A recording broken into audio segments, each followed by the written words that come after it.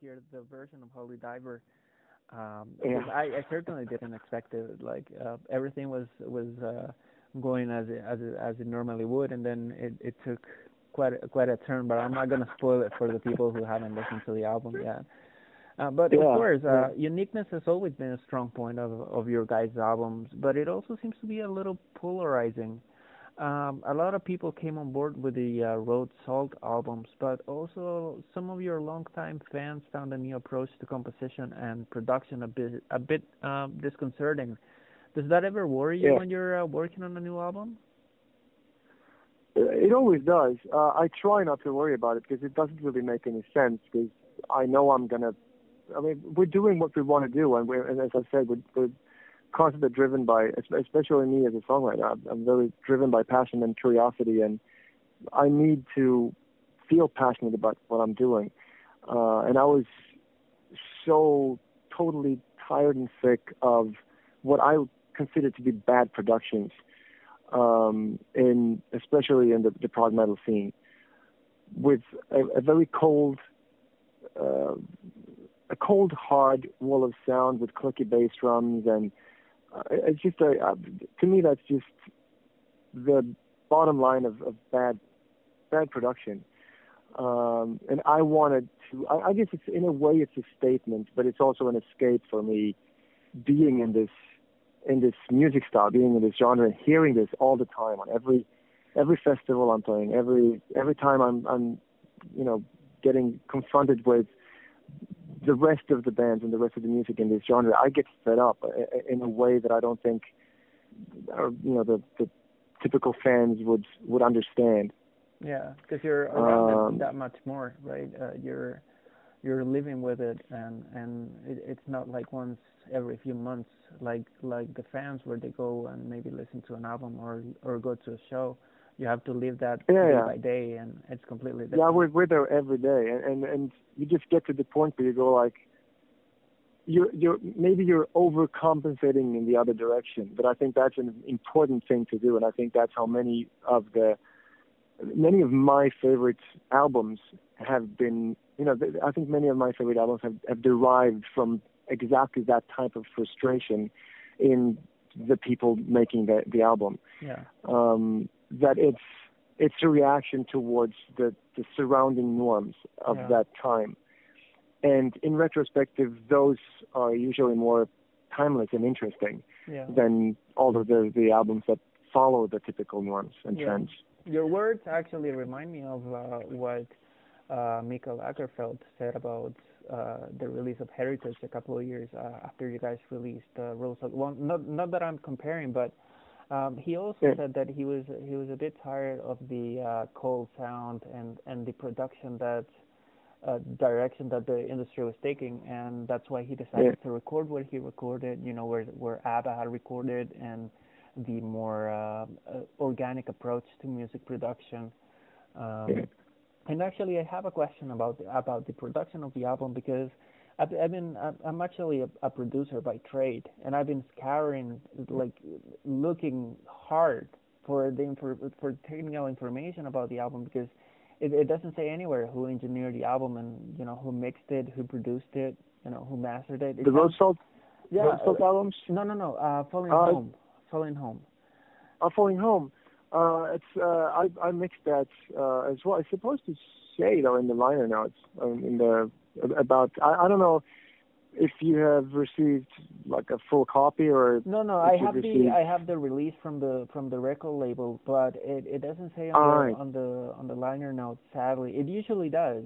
But okay, it was. We recorded it ourselves in the rehearsing room, just as we did with Road Salt, and I've mixed it and recorded most of it myself. Because it sounds absolutely fantastic. It's so organic. All right, cool, thanks. And I don't know if you what your approach to it was. I don't know if you did it very old school, like with tape, 2-inch tape for the master, or what your approach was, but the dynamic range and the organic sound of the album is quite a breath of fresh air for the industry. I'm really, really happy to hear that. The thing is, I was never trained for like sound engineering or production. I just like being in studio over and over again. I just knew what kind of sound I wanted, and so when I mean, 12.5 was the first album that I mixed myself, and ever since, even though I've mixed so many albums, I still feel really insecure about what I'm doing because it's like feeling like, hey, I was not trained for this. Yeah. I just think I know what I'm doing right here. But I know what I want to hear, and I know when I guess the downside is that it takes much longer for me to get there. Yeah. Because I don't have the routine that a typical producer would have and a typical engineer would have. I know my way around it, but I will have to sort of like, I have to look things up all the time when I'm sitting there. I've learned the frequencies a lot, because that's fairly intuitive. It's like a palate of taste, really. Yeah. I mean, you very quickly learn what taste a particular frequency is. But apart from that, I mean, like, I remember, like, during Scarsick, like, trying to, learn how to sidechain things. That was like, I want to do this, but how do I do it? Yeah. I'd have to, like, look so many things up, and then it was time for the next album. I'd forgotten all about it, and it was, because that's another thing. Like, if someone who works with this, they will work with it all the time, and keep it up. For me, it's like I have to start over again the next time, because that's another thing. I don't want to work with templates in a way. I guess I wanted to simulate or emulate the 70s approach to mixing in a way, where you had your board and you had to, like, work it up from the beginning when you had a new song. Yeah. And really listen to what the song needs instead of just, like, relying on a template, which might force a song into some, a sound that it was not really meant for, but you're doing it out of sort of habit. Yeah, and especially a lot of people are especially newer bands, are sort of coming up in the business with the mentality to just fix it in post, and you can tell that the Roadside albums and Falling Home, the mic positioning was done in such a way that the drums sound more natural than they would have otherwise been, and you know what I mean. And I think that's a completely fresh approach, and it's actually a throwback approach to what you were saying, to the 70s production. I guess in a way we did what they had to do back then as well, because, like, coming out of the 60s, where, I mean, if you read about the Beatles and the later productions that they did, I think Abbey Road is, like, one of the most marvelous productions I've. That sort of dry and intimate, warm sound. But the way of getting there was just, like, trial and error, basically. Yeah. Because until they recorded Revolver, when they recorded in that studio, it was made after a manual. The engineers had white lab coats, and there was exact positions for the microphones, for the drums, and that was how you were supposed to do it. But they were just a pop band, so no one really cared. So they started, like, trying different things, like putting the mics closer to the drums, which is now the standard in recording drums. I mean, no one would ever thinking about having the bass drum mic, like, 1 meter away from the bass drum. Right?